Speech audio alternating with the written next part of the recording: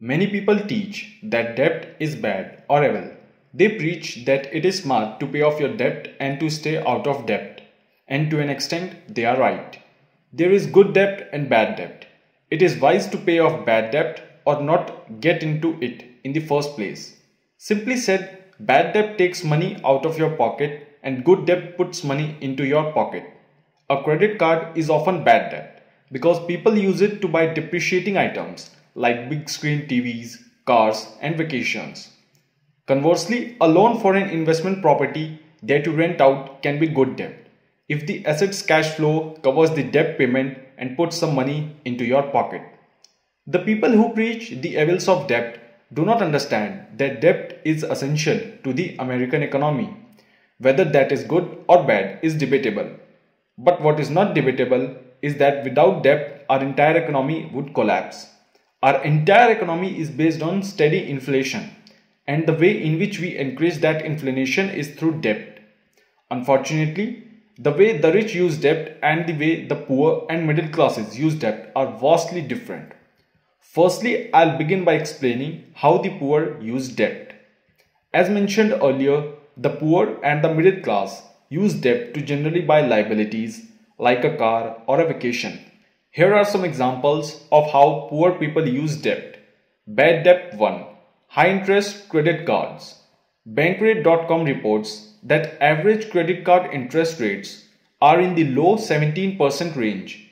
Beyond that, credit cards often have high hidden rates that can cost you hundreds of dollars for things like late fees, annual fees, and currency exchange rates. Credit cards are neither good or bad in and of themselves. It's how you use them. Unfortunately, the poor often use credit cards in the worst way by buying liabilities like televisions and vacations only to pay the minimum payment each month. By doing this, they pay substantial amounts of interest over long periods of time for goods that lose value. Bad debt 2. Loans for liabilities.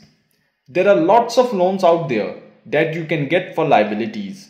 From car loans to personal loans to payday loans, you can find a way to take on more debt, often at a high price. They also pull out loans for things they consider to be investments, such as their own personal home. But a house is not an asset. Why? Because the very simple definition of an asset is that it puts money into your pocket, and a liability takes money out of your pocket. This method of using bad debt to attain things that generally lose value over time keeps most people financially enslaved to debt for most of their lives. And when they do finally decide to get off the drug of bad debt, they often spend years working harder and harder to pay it off. It's a lot of lost time and opportunity. How to use debt like the rich. The rich use good debt to grow their worth, and they invest in cash flowing assets using other people's money, also known as OPM, of both the banks and investors. OPM is a fundamental concept of rich dad and a sign of high financial intelligence. By using both good debt and OPM, you can dramatically increase your return on investment, that is ROI, and you can even achieve infinite returns. Good debt is a type of OPM. The downside to debt is that you can generally only borrow a certain percentage of an asset's purchase price, that is generally around 70 to 80% of the purchase price. Because of this, you have two choices when you find a worthy investment. Use your own money or use other people's money. Provided you structure the deal well, the more you can use other people's money, the higher your return will be. Many people think that it's a fantasy world, that people would just give you money to invest, but that couldn't be further from the truth. The reality is that most people don't have time to find good deals. Instead, they rely on people with the proper financial education, skill set, and drive to bring deals to them. Now let's understand how to use debt to buy real estate and create wealth.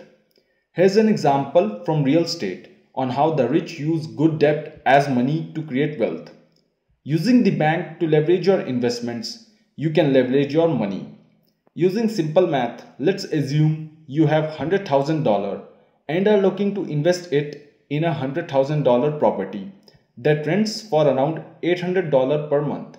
You can find many properties like this if you look diligently.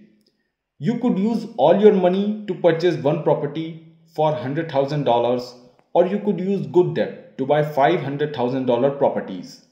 The bank would lend you $80,000 for each property, and you could divide your $100,000 into 5 $20,000 down payments.